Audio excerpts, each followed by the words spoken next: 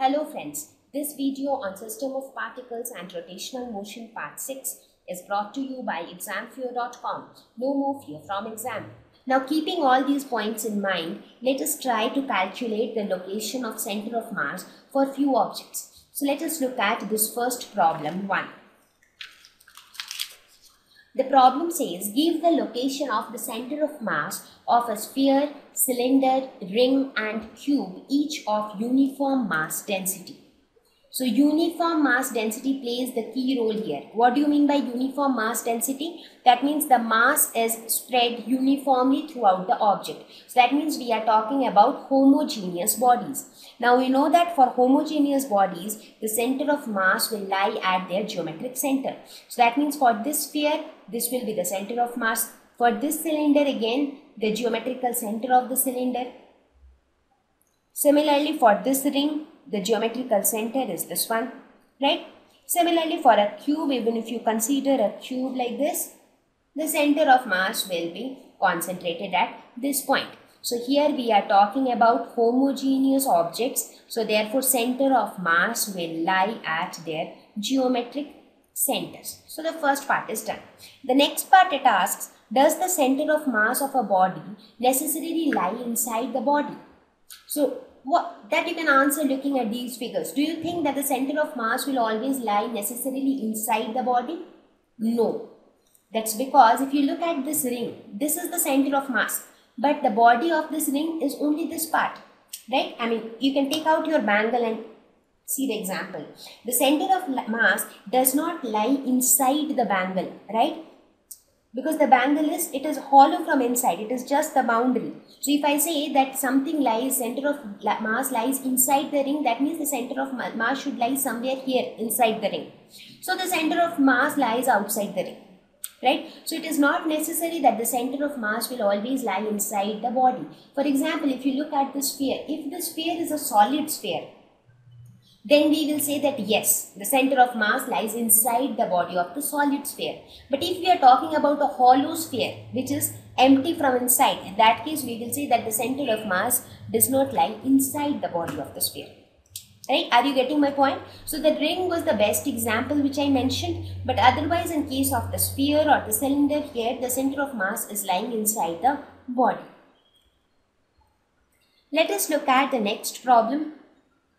It says that in HCl molecule, the separation between the nuclei of the two atoms is 1.27 angstrom. So what are the two atoms in case of HCl? Hydrogen atom and chlorine atom. So it says that the separation between the nuclei of these two atoms is 1.27 angstrom. So that means this distance is 1.27.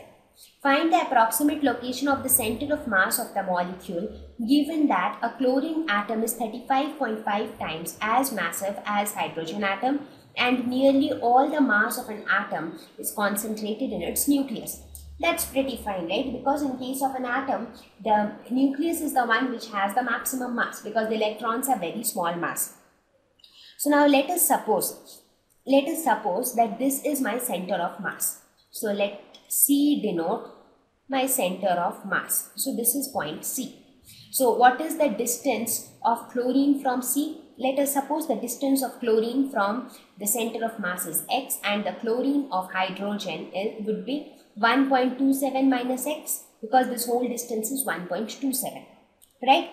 And according to the definition of center of mass, so how do we define center of mass? The center of mass will be defined by its own coordinate x, right? Because here we do not have any involvement of y-axis or z-axis. So this x will be given as m1x1 plus m2x2 divided by m1 plus m2. That is how we determine the center of mass. So what is m1? Let us suppose 1 denotes the mass of hydrogen and 2 denotes the mass of chlorine. So m1 is the mass of hydrogen. Let us suppose that mass of hydrogen is m. Let us suppose this is m. So what would be the mass of chlorine? It would be 35.5 times of m. So this will be m into x1. What is x1? 1.27 minus x plus 35.5 m into x2. What is x2? That is x. this divided by m1 plus m2, that is m plus 35.5 m. So what would be this? So this is your center of mass, right?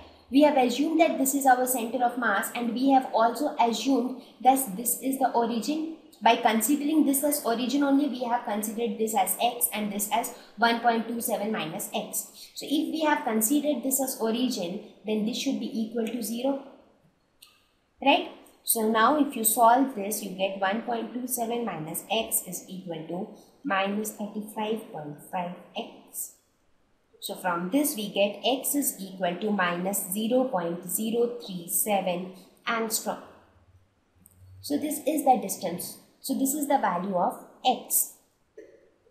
So this will be my x. So therefore we can say that the center of mass lies at a distance of 0.037 angstrom from chlorine atom. So this is the position of the center of mass. So what did we do here? We assumed that, let us suppose that the center of mass is located at this position, and we also assumed that this is the origin.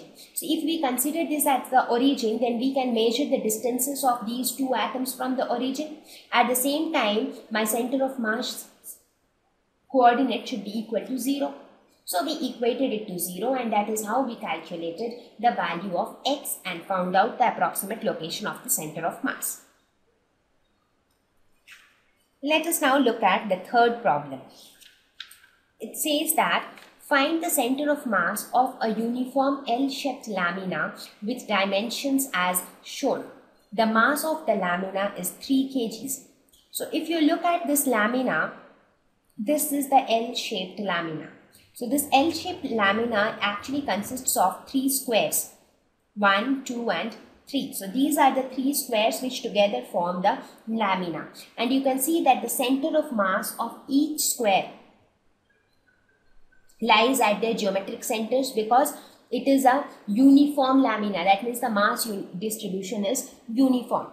Now for homogeneous bodies, so for these squares, this C1, C2, C3 are their centers. Therefore, their center of mass are located at C1, C2 and C3.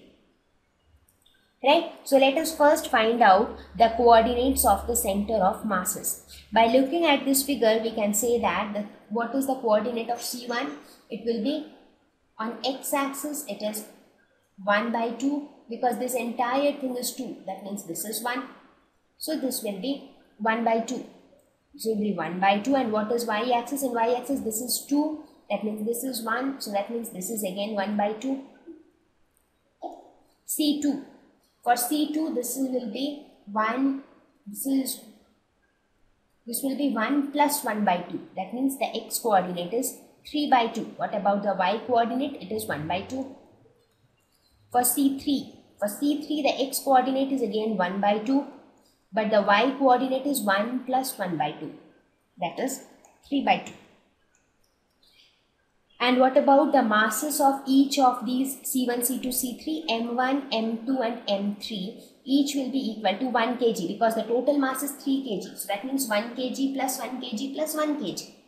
Right? So each of the masses is 3 kg. So now we have to calculate the center of mass. So let us assume that the center of mass is given by the coordinates x and y. So here we have got x1, y1, this is x2, y2 and this is x3, y3.